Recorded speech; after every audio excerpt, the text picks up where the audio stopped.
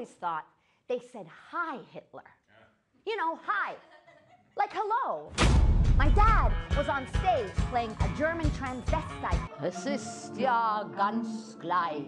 The theater was my home. I didn't want to be different. I wanted to be like the other kids. I wanted to get out of the pole circus. We're moving to New York. No, I'm not moving. I'm not moving to New York. There are no doors here. That's a loft. Ha ha. I would also rehearse sounding more American. Do I want to thank of the pizza, chicken McNugget, Coca-Cola? Everything about me was different again. Hey, German girl, you know why no one likes you.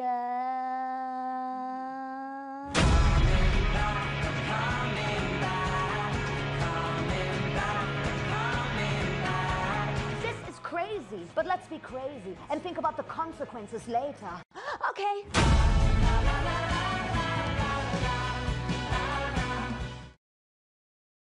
Lucie, thanks so much for being here. Thank you. Thank you for blowing up my poster. You're welcome. I did it myself. Congratulations. Yep. This show, I think, is a few years in the making, right? When did you first sort of start workshopping it and staging it? Yeah, I started writing it in about 2013, at the end of 2013, and then it went through different incarnations.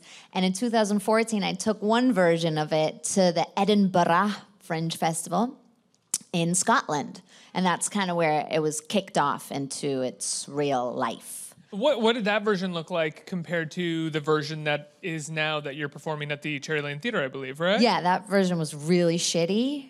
No, it was just very bare bones because it was a fringe production. So, you know, just a chair and me. And it was a bit shorter. This version is about 70 minutes, and at the Fringe, you can't go past 60 minutes. That's kind of the rule there. So there's a little bit of added material and a little bit of added, set design, a little bit of lighting. So it's a little fancier. And now this isn't your first one-woman show, right? Or is this your first one-woman show? No, it was my first one-woman show, and then I wrote two more. In 2015 and 2016. So 2015, I wrote a show called Cry Me a Liver, which is 10 different characters. It's kind of a love letter to New York. And then in 2016, I wrote Apocalypse Now, which is a pun on my last name. I don't get it. No. It's a pun. Hello. Bipolar, pole position.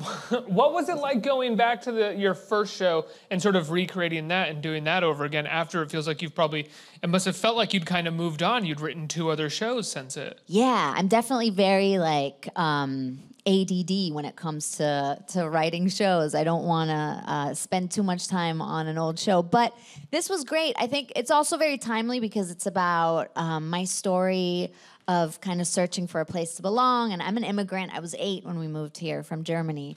And so I thought that it felt really right to do it now just because I think it'll resonate with a lot of people on a lot of issues that are out there right now, as well as, of course, the comedy in it. And, you know, growing up in a crazy artsy family, I think, never goes out of style. But it felt good to revisit it. Yeah, it's always fun to kind of let something lie and then look back at it and see how you've grown, you know.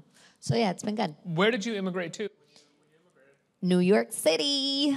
Like which borough? Soho. I grew up on you grew up in Soho. Yeah, on Green Street between Prince and Spring. That's where I grew up. So this used to be one of my old stomping grounds. This Tower Records? This Tower Records, buy records? All the time. Yeah. All the time. Mm-hmm. What is your process when it comes to sort of developing your shows, like a one-person show? Do you sit and you write? Are you performing characters for yourself in your room? What is your process? I talk to myself all the time. The process is that I usually need a deadline. And then about 2 months before the deadline, I'm like, fuck, I have to write a show now. That sounds really unprofessional, but it's true. Deadlines help. Yeah, exactly. And then it depends. So with this show, I had somebody that I developed it with, and he kind of pulled stories out of me and, you know, asked me questions. So it was kind of a collaboration. And then with Cry Me a Liver, the character show, yeah, I'd literally just go into a room and see what character would kind of come out. and see what would stick, and then try it out and do like a 20-minute version, then a 30-minute version, invite some friends to come see it, try out little bits at comedy clubs or, like compilation shows. And then, and somehow, the show must go on. So when that date finally arrives, somehow there's always something, that ends up on stage. Yeah. The show's called Hi Hitler. You immigrated from Germany. We have Hasselhoff here, who is a beloved pop star in Germany. My darling. Really? David. Well, yeah, I loved David Hasselhoff. Why? I don't know. I don't know. No, I do know. Because I was a tomboy as a little kid, a very little kid. I had like black teeth from eating too much candy. I had really bad teeth, and I was kind of chubby, and I had short hair, and everybody always thought I was a boy. So I kind of made it my mission to become more girly. And I had set my eye on this girly girl in my class, Nina. She was so girly. Her name actually means girl in Spanish, Nina. That's how girly she was. And she was a big David Hasselhoff fan. So I committed fully to being Nina's best friend and also became a huge David Hasselhoff fan. My mother is a singer. And David Hasselhoff is famous in Germany for his singing, right? Not for Baywatch. People don't know this. For his singing. Also, but mainly for his singing, yeah. And my mother's a singer, and my parents would sleep in my room. There was a futon. They would roll it out at night, and they would sleep on that futon every night. And I wanted to put up a David Hasselhoff poster, and I did. And then my mom came and took it down. And she was like, I am not sleeping under that pervert's face. And I was like, why? I love him. So I wasn't allowed to hang up a David Hasselhoff poster in my room. And I'll never forget this. She said, in like 2 years, you won't even like him anymore. You'll be over him. And that was the day I swore to myself, to spite my mother, I would love him till the day I die. So even as an adult, you still love David There you go, Mom. Hasselhoff?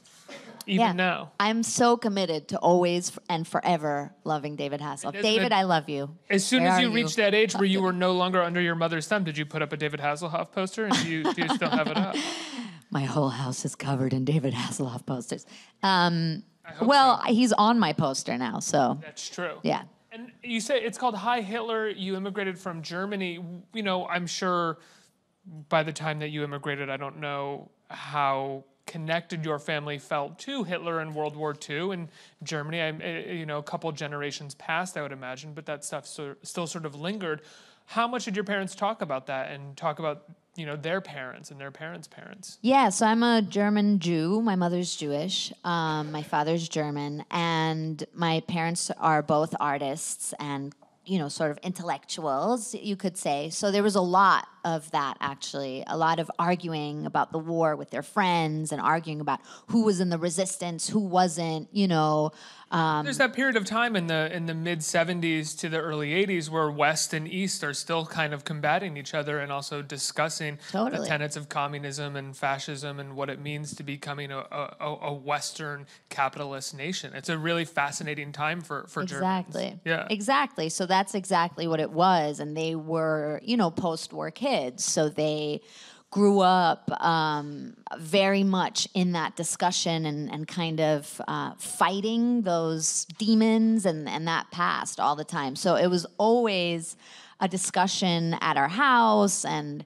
they would take us along wherever they went. So we grew up kind of falling asleep on a bench somewhere at like an event or a bar, having those arguments like ringing in our ears, while we're kind of just like kids lying there. So Hitler was a name that came up a lot. And I remember my mother used to put on The Great Dictator for me to cheer me up when I was a little kid. Charlie Chaplin's The Great Dictator. And so I always thought that he was this funny character that my parents would argue about. And I would doodle him. And my parents would laugh, and all the adults would laugh, and I'd doodle him holding up a peace sign. And I always thought he said, Hi, Hitler. I always thought it was Hi, Hitler, like hi, like a greeting, because I was a little kid. When I was 4, I said to my mom, I want to be Hitler for Carnival. And my mom was like, I don't think that's a good idea. Maybe something else. She was like, you can be anything else you want to be. She's like, clearly you've missed the context of our conversations. It's okay, though. But for me, that's a joke and it's funny. At the same time, there's a lot that resonates in there for me in terms of my background and, why I'm here. The fact that my people on my mother's side and my father's side were displaced and the war had, such a huge impact on their lives. And so for me, Hi Hitler is also kind of like, hi Hitler, we're still here, we've made it and you couldn't get us down. So yeah, I think, so that's what resonates for me in the title, besides the joke, obviously, it's funny. And now in your family, you have one of the most famous and well-known playwrights, poets, Bertolt Brecht, right? And forgive me for forgetting the timeline. Like, I've read a number of Brecht's plays, and I'm familiar with his sort of manifestos about theater. But was he during or just post World War II? Yes, just post. He died in 56. Yeah, I believe 56. Yeah. So did he flee? They left briefly, and then they came back. Yeah. They were away for a while. They actually went to the States. They were in LA for a while. Right, that's what I thought. I thought that he was in LA, in Hollywood for a little while. He didn't like it. Kicking around. Yeah, I don't think. Wasn't a Brecht town, Hollywood of the 40s and 50s was into the distancing effect of exactly. They're like, what? But what is that like to sort of have a family member like that who's not just someone who was in theater and writing plays and, and not just even like one of the greatest playwrights, but a very specific kind of playwright, There is sincerity and emotion in his plays, but he crafted and sort of created a completely different model for storytelling in the theater that was about, forgive me if I'm wrong, it's been a little while, but the distancing effect to make sure that people were also sort of analyzing the text while at the same time feeling it. I mean, that's a completely different model, I think, than like, a one-woman show. I'm curious if there was a part of you that had to kind of get over that a little bit. No, not really. I mean, I think that when obviously as a kid, you take it for granted if you grow up in a family with well-known people or people that have been influencers or great artists. I think it was later that I then realized, like, wow, okay, I want to do theater. I want to be in theater and be in this world too. And that I spent more time with the legacy. But I think that there's a lot of what I do is Brechtian because I do break that fourth wall and I do... the characters I do are very heightened and sometimes almost cartoonish. And I think that has a lot of the distancing effect in a new way, in a comedic way. But I think that somehow I'm recycling things consciously and subconsciously that have been influenced on me by my family and my heritage. But yeah, my dad's a playwright too, and I grew up in that world and all of it was kind of part of our fabric. So a lot of it is just kind of innate to me. Yeah. You have this other project going on right now. You are the voice in a video game, this massive video game. What's going on there? Game. I don't know what is happening. I have no idea. It's called Overwatch and I'm the voice of Mercy. She's a healer. Her catchphrase is, "Heroes never die." And she resurrects people. She's awesome. I love her. I'm so happy that I'm Mercy. I get to be Mercy.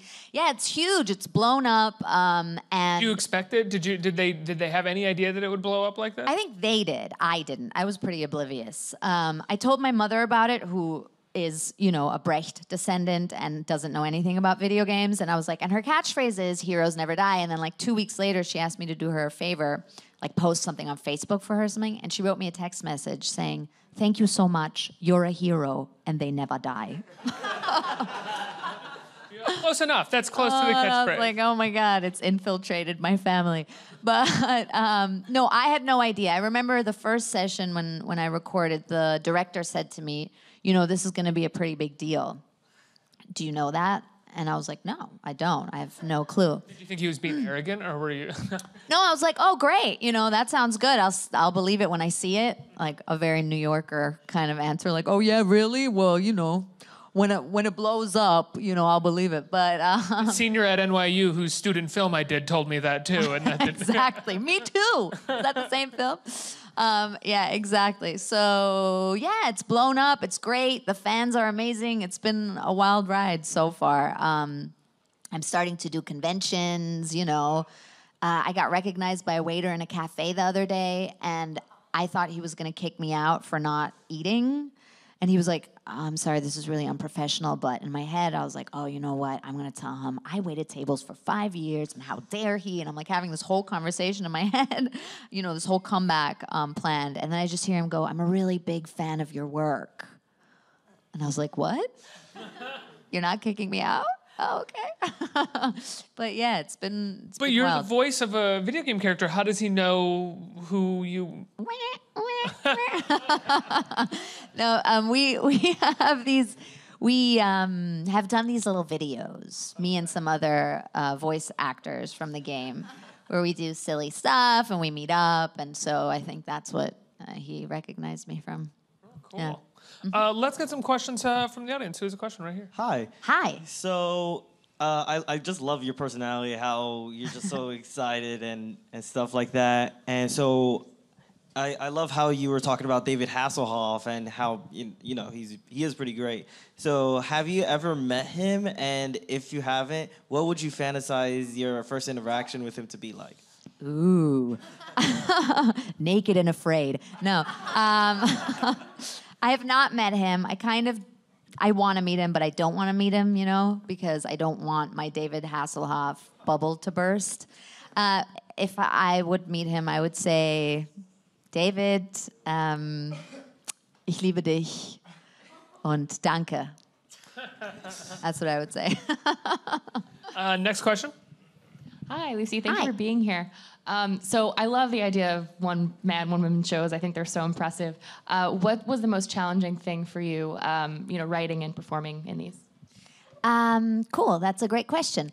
The most challenging thing was believing that anybody would care, I think, because when you write about your own life, it's scary because you're putting a lot out there. At the same time, I was always very afraid of being self-indulgent or, just getting up in front of people and people sitting there and going, why should I care? I have my own problems, So that was the most challenging thing, believing in it and just like going out there, trying it out, doing it, and then seeing that it resonates with people was the most rewarding thing at the same time. I think we have time for one more question right here. Hi, Lucie. Hi. So you've done film, TV, and even video games and stand-up. So I was wondering if you have a favorite or a preference, or if you'd like to try a new medium in the future. Yes, baking. I like them all. They're all great. When you write your own material and then you do movies or TV, it kind of feels a little bit like a vacation because you're like, oh, I didn't even have to write anything. I just have to show up and do it. But it's all different and thrilling and great. So I would like to do more singing.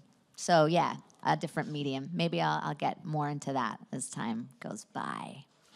But for now, the show, Hi Hitler, is at the Cherry Lane Theater, July 11th through the 30th, right? And people can pick up tickets at HiHitlerShow.com. That's right, or at cherrylanetheater.org as well. Ovation Tix. Yeah, just tweet me. She'll just send you the tickets personally. Exactly. Lucie Pohl, everybody. Thank you Lucie. so much. Thank you.